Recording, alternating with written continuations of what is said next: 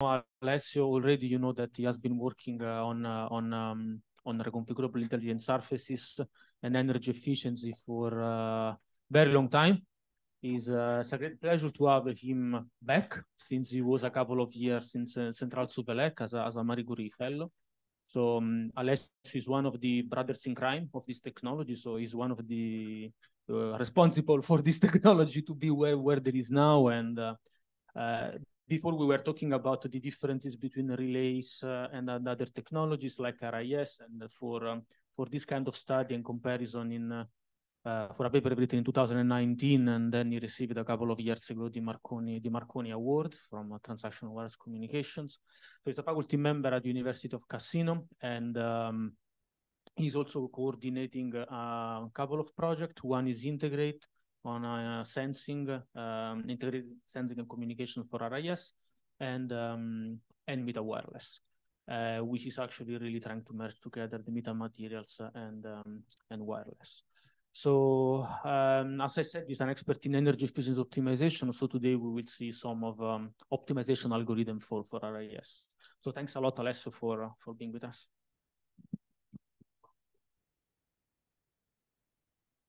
So thank Marco, thank Francois for inviting me, thank Christina for arranging everything.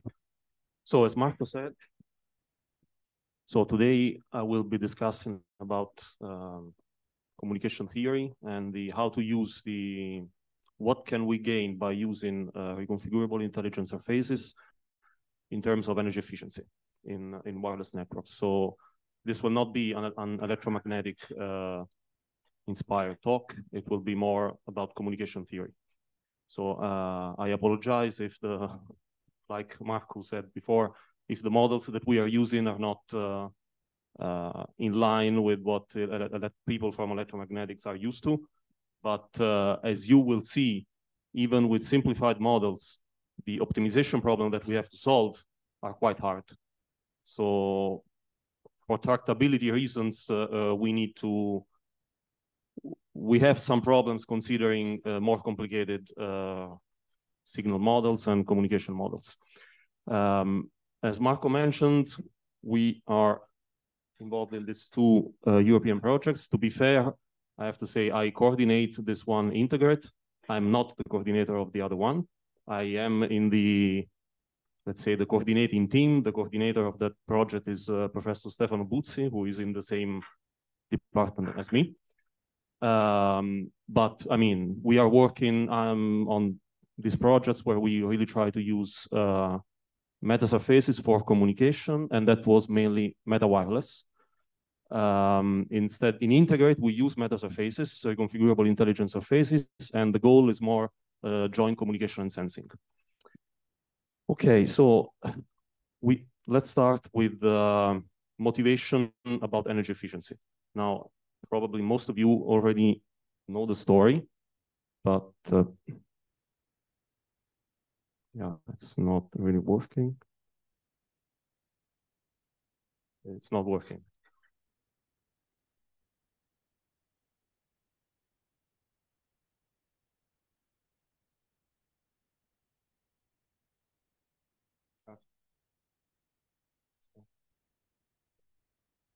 Okay, thanks.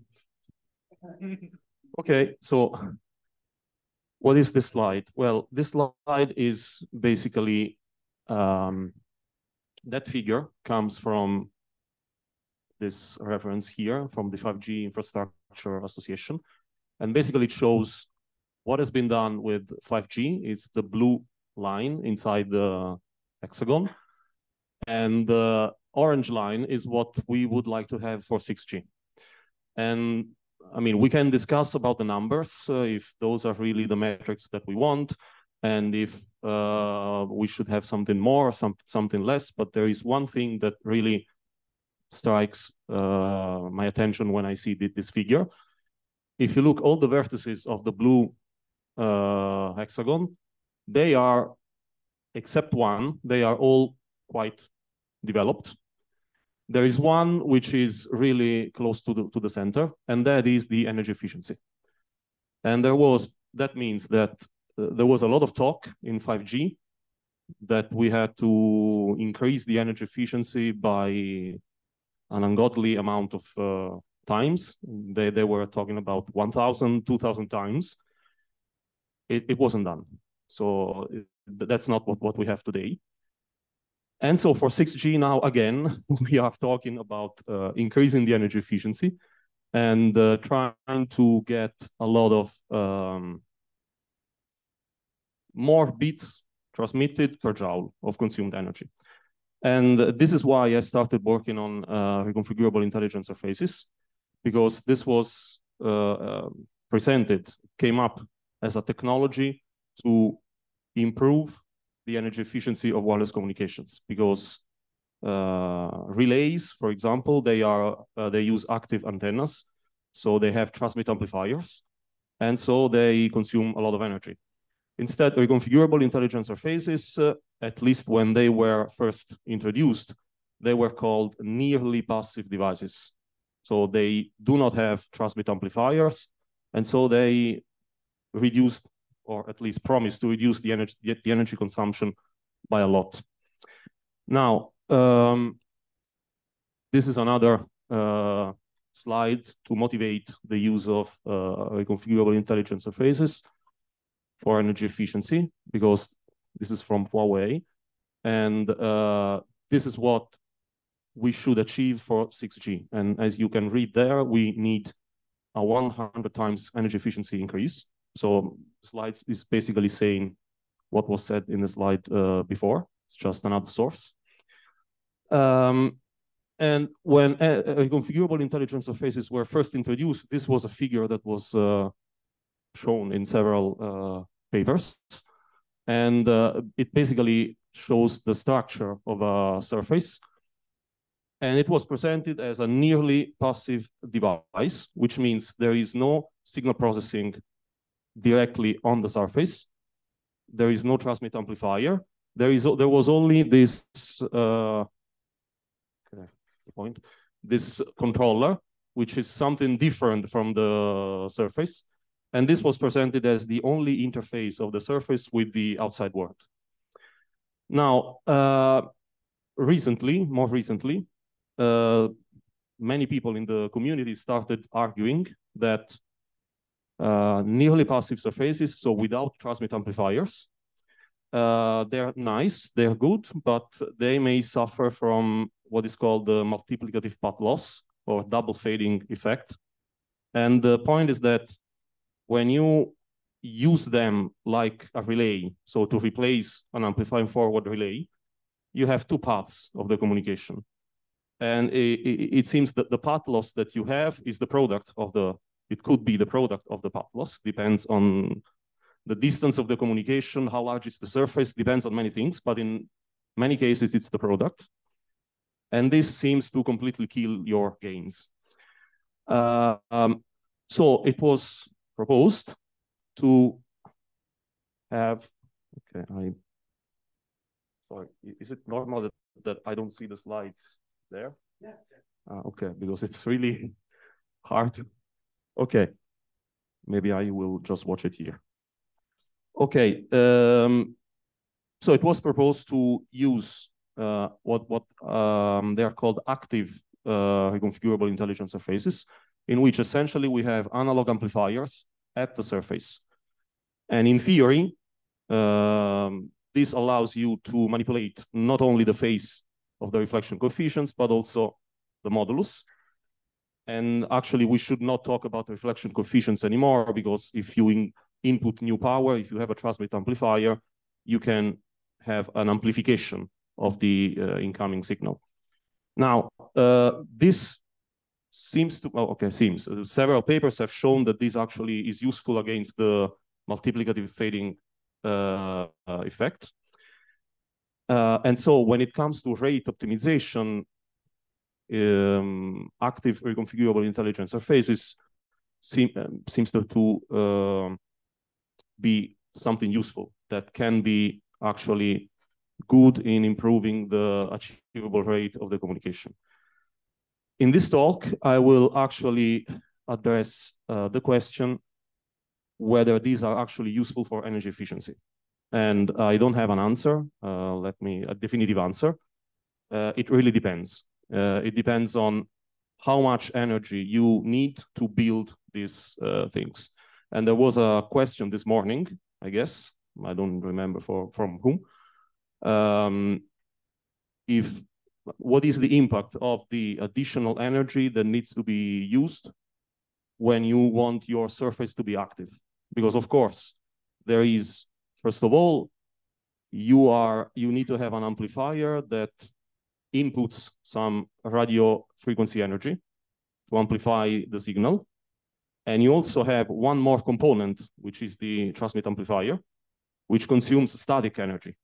So both radio frequency energy and static energy are increased. And yes, you get a higher rate, but then you also get a higher power consumption. And the energy efficiency is the ratio between these two things. And it's not clear whether this is better than what you get without the amplifiers. And so the study that I will present is just one of the lines of investigations that we are working on in Cassino. And it's understanding what is the level of energy efficiency that we can get with active surfaces and comparing it to what you would get with a nearly passive one. And we will see that depending on the additional power consumption that you have due to the active components, you may or may not have a better energy efficiency. Okay, so I will present essentially two studies that we have done. This is the main one. The other will be basically an extension. And the system that we have, I have most of the mathematical details on the slides. I will not go into explaining every single formula for obvious reasons. I just try to give you the flavor. But I will try to be a little bit technical. And the reason for this is that I would like to show you what I said at the beginning. Even with simplified models, at the end, we find optimization problems to solve, which are actually NP-hard. Now, NP-hard, for those of you who are in optimization theory, means these are the problems you don't want to solve in real time. So NP is non-polynomial hard. It means the complexity is exponential in the number of variables that you have. And in this case, the number of variables are for example, the number of reflecting elements of the RIS. So if you have an RIS with 1,000 elements, it's hopeless. Forget it. Okay. So you can imagine what happens if you complicate the models. Okay. Okay, so the model that we consider is basically the downlink of a communication system. You have mobile station, user equipments, and you have a base station. And the base station reaches the mobile users through a reconfigurable intelligent surface. I'm not considering the direct path from the base station to the users. We assume it is blocked. And that is why we are using the surface. Okay, so another thing that we have introduced in this study is what has been referred to in the literature, and I mean, you can refer to this paper for the electromagnetic theory behind that, what is called this global reflection constraints. So what is that? Normally, most of the people in optimization theory on RIS, they treat every element of the surface as an independent reflector with the reflection coefficient, and you can control modulus and phase, hopefully, independently. Okay, and so if the surface is passive, the modulus of each reflection coefficient should be smaller than 1, essentially. In this scenario here, basically we are considering the surface as a whole, all the reflectors together, and the constraint that we enforce is that the total power that is reflected by the complete surface is smaller than the total power that impinges on the surface. This is if the surface is passive. If it is active, you can actually have this PR max, which is the power that the amplifiers provide. Okay, and this leads to a slightly more general model. Now, I don't want to enter into the details because it's not the main point of the presentation. I just want to say that this is a little bit more general, a more general model than the one that is normally used in the literature. Okay, then elaborating, in the end, we can, in the model that we have considered, P in is the power that impinges on the RIS, P out is the output power. Our variable here is gamma, which is the vector containing all the reflection coefficients of the RIS. And so we will have a constraint that P out minus P in is less than something, the power that we can that the amplifiers provide. After, I mean, as I said, I won't discuss all the optimization problems in detail, but in the end, we can formulate the global energy efficiency. So this is the function that you want to maximize, which has at the numerator the achievable rate of the system, at the denominator the power consumption, which is the power consumed by the RIS, which is the first term here, the power consumed by the mobile users, and this is the static power consumption. Okay, so the first two terms are radio frequency power, and this is static power consumption. And we want to maximize this function subject to, okay, this is basically saying that the mobile users have to transmit with a power that is upper bounded. And what are these? The first constraint is the RIS constraint. The right-hand side inequality is that basically limits the power that RIS amplifier can provide, cannot be larger than something. This left hand side constraint is only a constraint that is present if the RIS is active. Okay, so it just means that the output power is larger than the input power if the RIS is active. So this is not present if the RIS is not active. Okay, so now this problem here is NP-hard.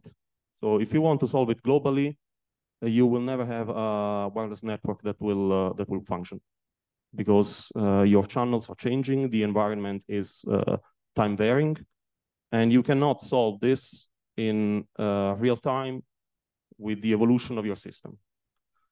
So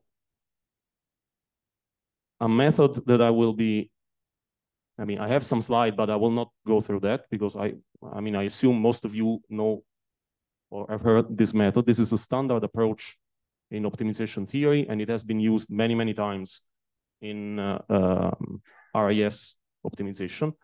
It's called this sequential programming. Essentially, it means that you solve a sequence of approximations of your problem. And you can prove that this converges, and you find a solution which is not the optimum. You find a solution that is a local optimum of the original problem. So again, even with these simpler models that we use, we cannot find the global solution. Okay. Now, if you want to know more about this method, as far as I know, this is the first reference where it has appeared. As you can see, it's quite old. It's 1978. Again, this was an optimization method that has been not used for decades, and it has started being used very, very like in the last years in communication theory. And the optimality claims that you have is that essentially you find the first order optimal solution. So you fulfill the gradient equal to 0, essentially, which is not a condition, not a sufficient condition for global optimality. But apart from these technical considerations, let's skip this slide. I have some equations I will not discuss. I mean, I just want to mention one point. The issue with this method is not using it because it's been used. The theory is well known. The issue is to find the approximation of the problem that you want to use. And the approximation has to fulfill some theoretical properties. And there is no systematic way of finding this approximation. You have to try and hope that you find the right one. We have used it, and it's basically approximating the log function. So this is the log 1 plus something with this function here, which is a little bit simpler. And in the end, we obtain this optimization problem here. So this is the approximate version of the global energy efficiency maximization. Okay. And this can be solved. Now, again, if you are familiar with optimization theory, you may see that this can be solved, but I don't want to bore you with the details. This can be solved, let's say, with polynomial complexity. This is not exponential anymore. And to solve, to find an optimized RIS, so the vector gamma here, that is the RIS coefficient, you have to solve a sequence of problems like this. So as you can see, it's not simple. It's you need some work. It's not a problem that you find a closed form solution, even with simpler models. And okay, let's skip all these details. Let's just go to this the numerical. There was also another method, but I really want to discuss the numerical results. And there are 2 points that I want to show in this first figure. Now, these 4 lines here. So this is the energy efficiency with a nearly passive surface. This is the energy efficiency with an active surface. In this case, if you look at the y-axis, this is a little bit higher than this, but I will come back to this in a moment. What I want to highlight from this slide here is actually that all lines except the black ones are coming from optimization algorithms. So there's an algorithm behind which provided you near optimal or optimized phase shifts, reflection coefficients, and transmit powers.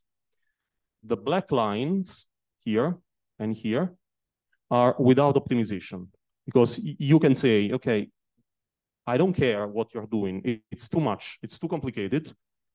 I don't want to optimize anything. I just say I choose my reflection coefficients randomly. Okay. Well, you can do it, and this is what you lose. So this is the energy efficiency, and same story here. So there is a lot to be lost when you don't optimize things with RISs. And even with these simple models. So one of the key points, in my opinion, about RISs and how we use them in communications is that we should really try to bridge this gap between the models that we use as communication theorists and the models that are more electromagnetically compliant.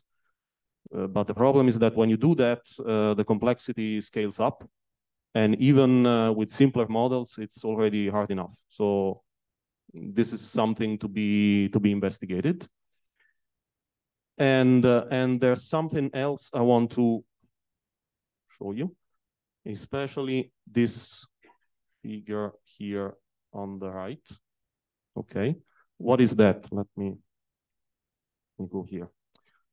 So this is the energy efficiency, okay? And this is the power consumption of each RIS element.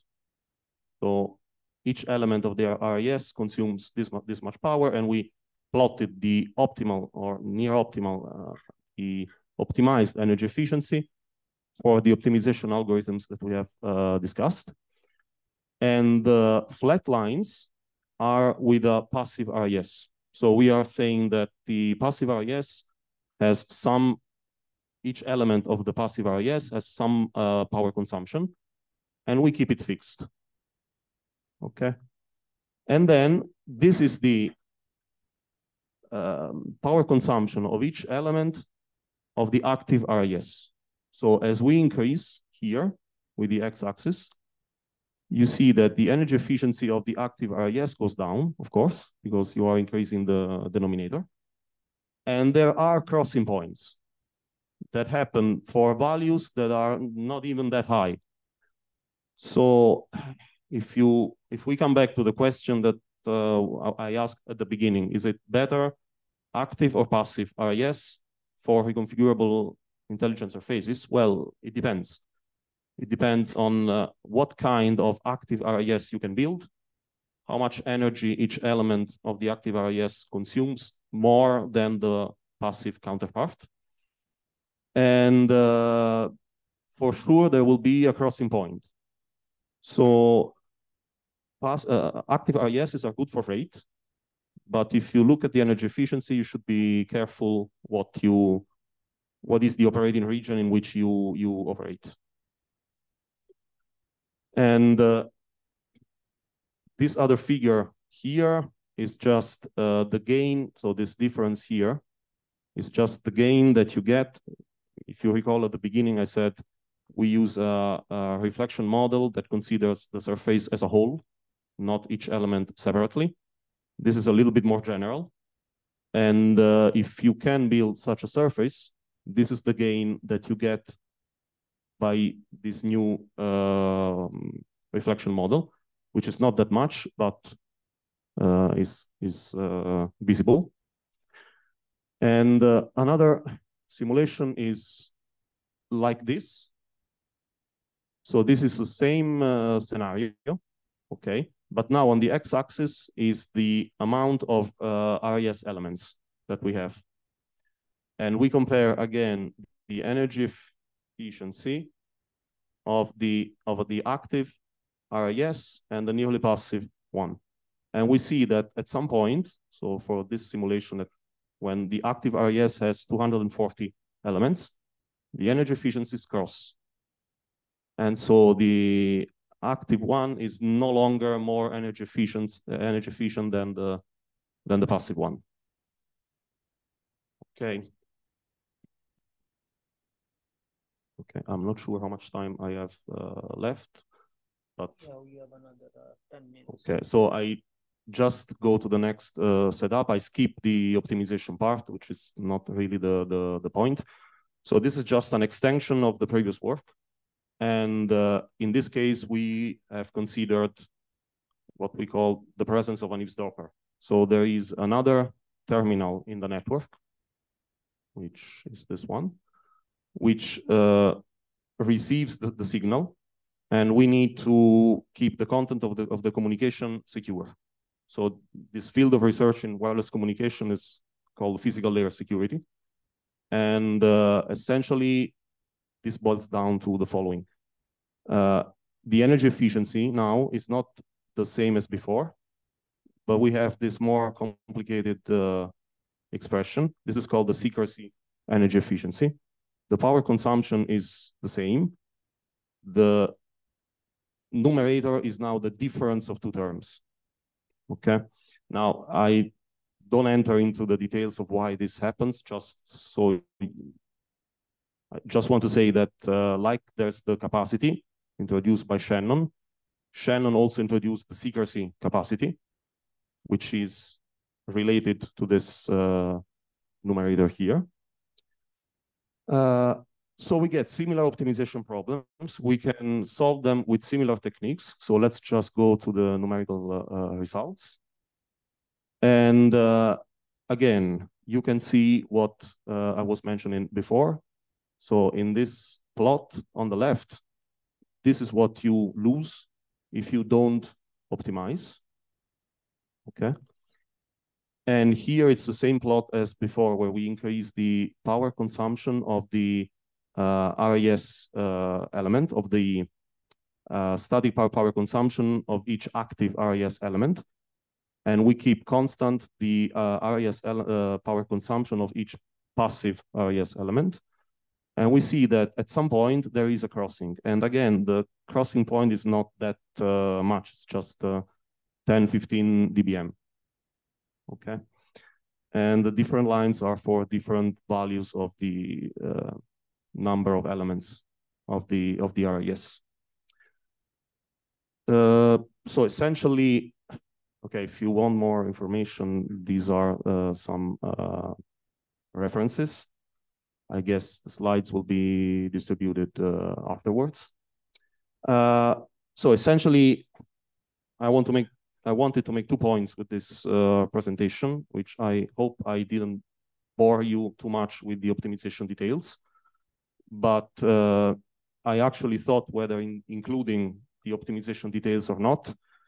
I decided to include them exactly to show that even with simpler models, the optimization problems are not at all easy. You need very specific algorithms to solve them, and you need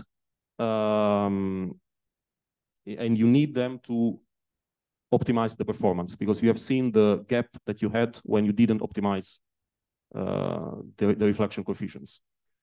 On the other hand, this is with idealized models.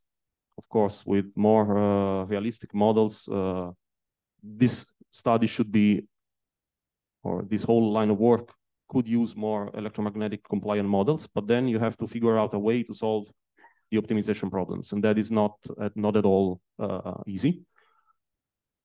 But with these models and with what we have shown here, it's clear that, at least based on these results, that the optimization, the energy efficiency optimization with active RIS doesn't necessarily lead to better energy efficiencies than the nearly passive case.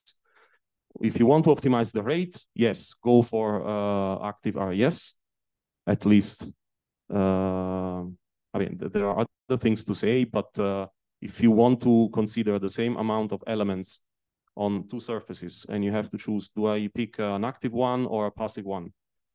And you say, I want to optimize the rate, then go for the active one. With the energy efficiency, even if the 2 surfaces have the same number of elements, it's not clear whether you should go for the active one or the nearly passive one. Okay, so I conclude here, and if you have any questions, thanks.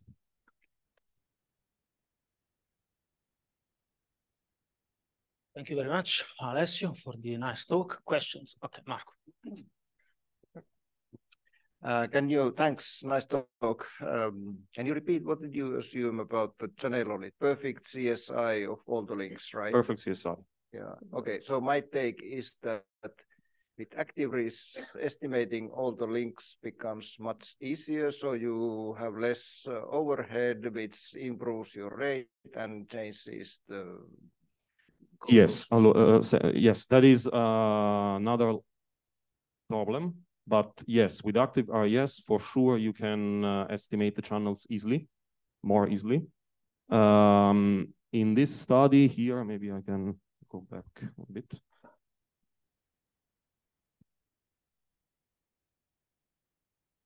For example, if we go to the first,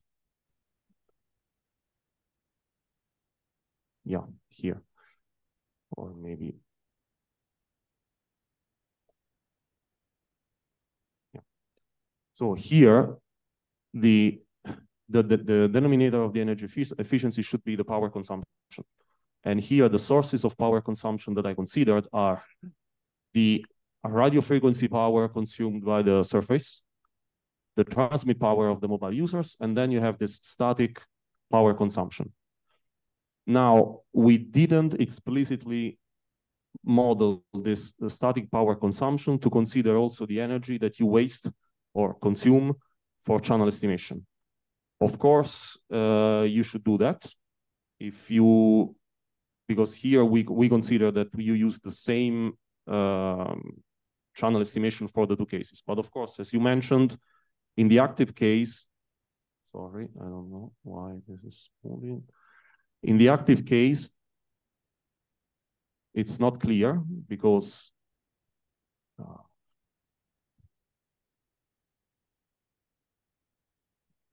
so this PC here, as you said, on the one hand, it should be lower because you have active RIS. On the other hand, it might be yeah, that the energy that you use for the two situations might be different.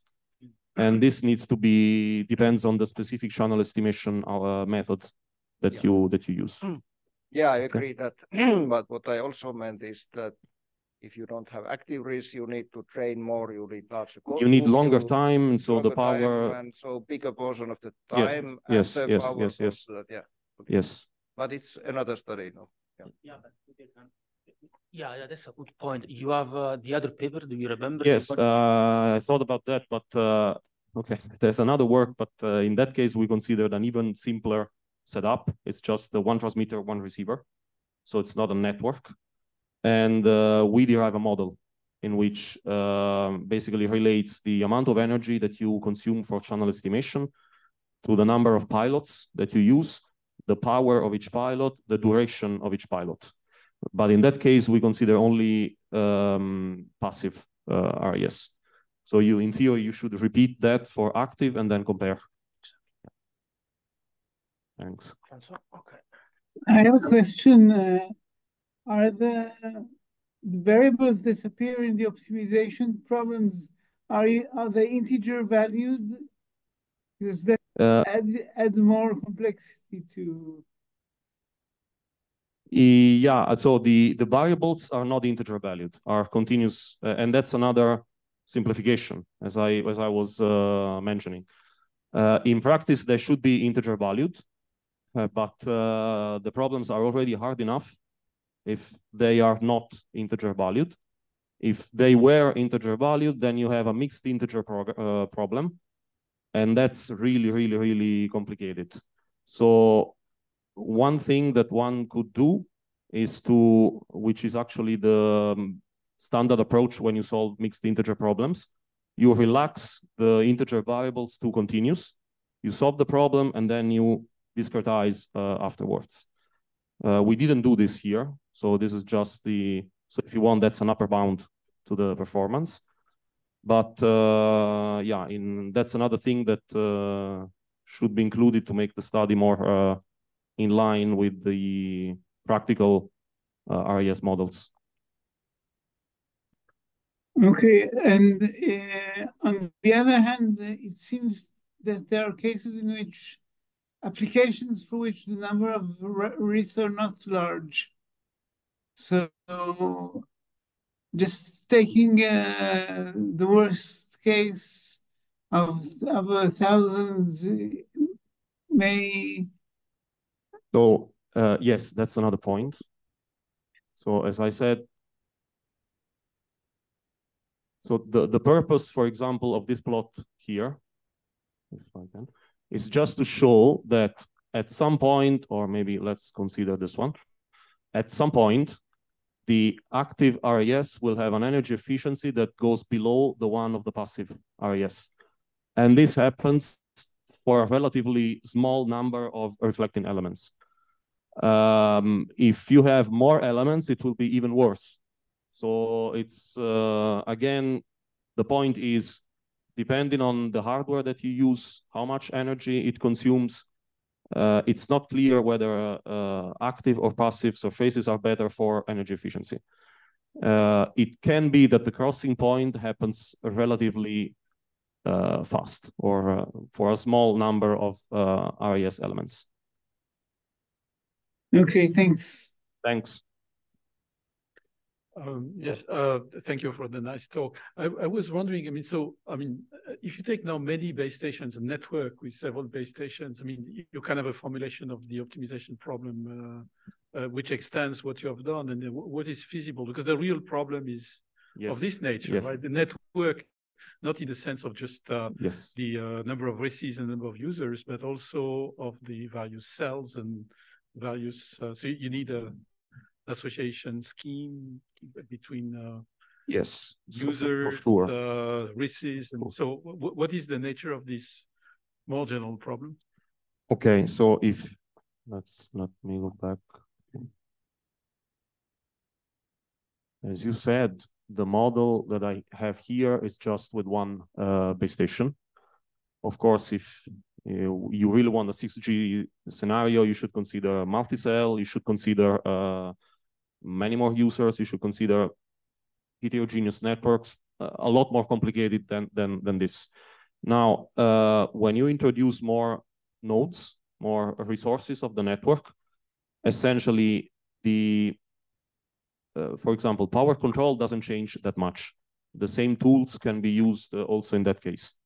With the RIS, it depends. If you want to use one RIS, two RIS, but if you have a larger network, I assume you will use more than one RIS.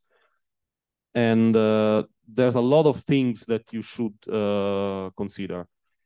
For example, one point is if you have two RIS that are not that far from each other, the signal that one reflects goes to the other one and back. And this is an unwanted effect that complicates a lot the analysis. If you neglect this, I mean, as a first approximation, you can do it. But of course, as you increase the number of surfaces, the number of variables gets larger and larger and larger. And as we have heard, I mean, I considered RIS with a few hundreds of elements. And there was a question, why did you consider such a small number?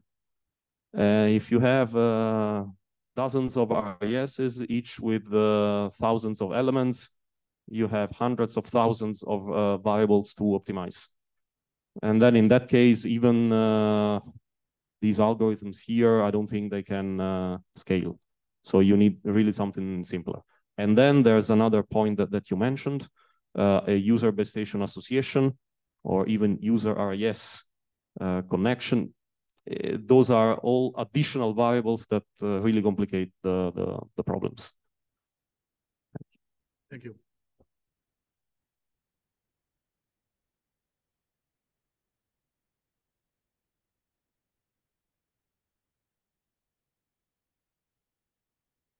Yes, thank you for your nice presentation. I have a couple of small questions.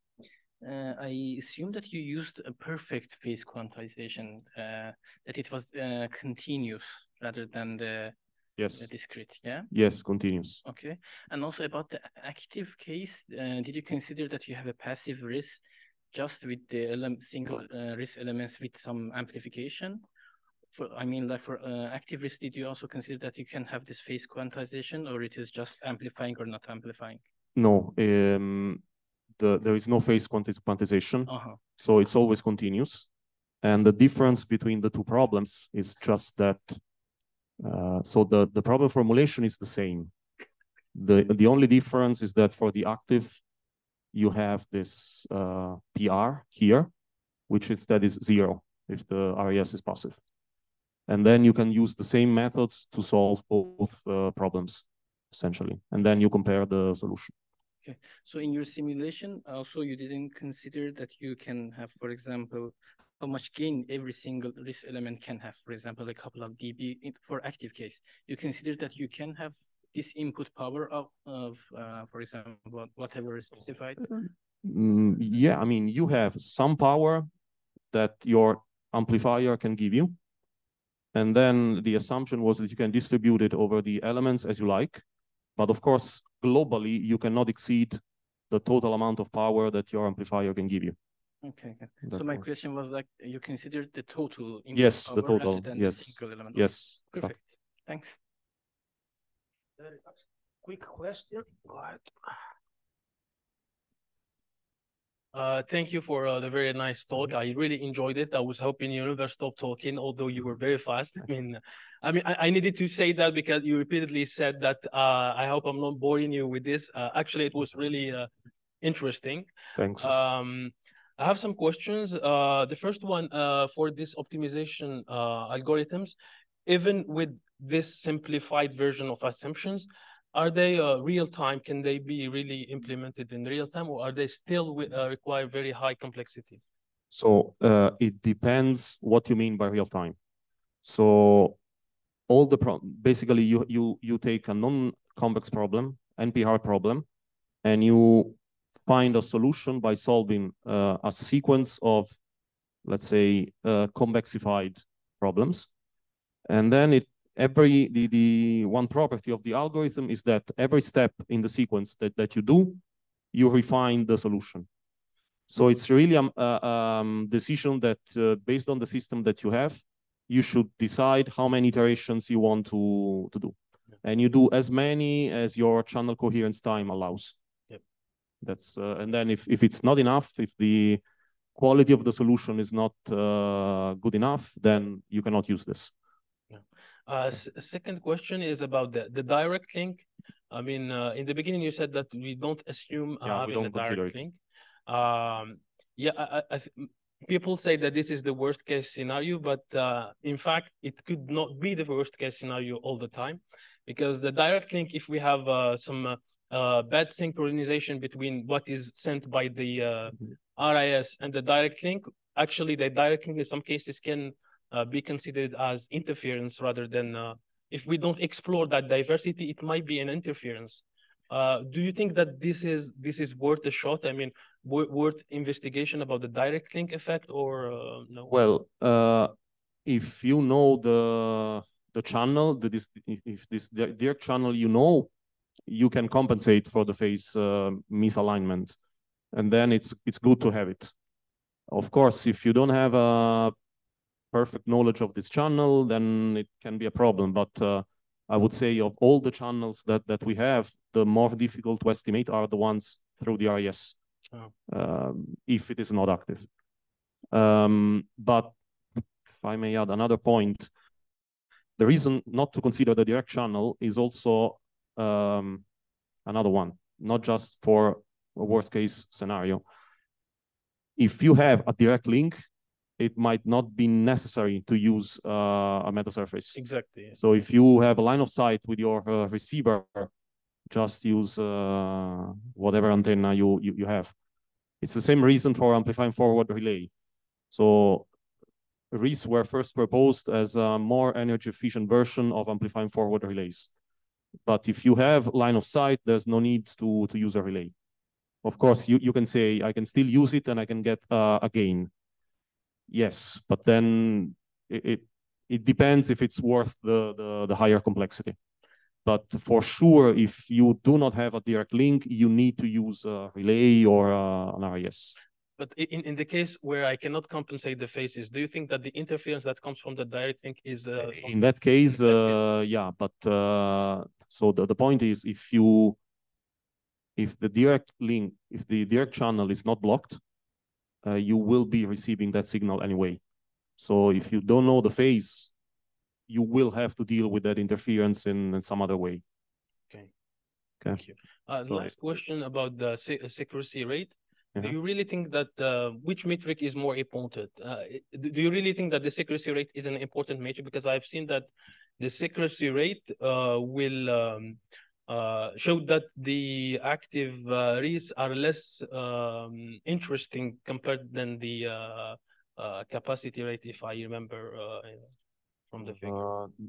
No, I mean, the values for the power were less. Lower, yes, lower, because you have the negative term, yes, of course. More restrictive. So, do you think that the accuracy rate is really that important, since we know that we usually rely on cryptography rather than physical layer security? Okay, this is, I would need an hour to answer this question, but it's a whole, it's a much deeper discussion between cryptographists and communication theorists. So the real problem of physical layer security, which anyway has nothing to do with RISs in general, is that the usual criticism is you don't know the channel to the eavesdropper. You cannot know the channel to the eavesdropper. And the answer is yes and no, depends on the situation. If you, by some luck, you know this channel, well, actually, using physical layer security, you can have perfect secrecy, which is something that no cryptographic algorithm can have. They only have computational security, not unconditional security. And well, you need to build an additional algorithm that runs on top of the communication. So because for every packet, you need to encrypt and decrypt. And this might be an overhead you can dispense with. Thank you so much. Thank you very much. So Alessio, thank you very much. Thank you again. So I guess that we can take 10 minutes break and we start in 10 minutes. Okay.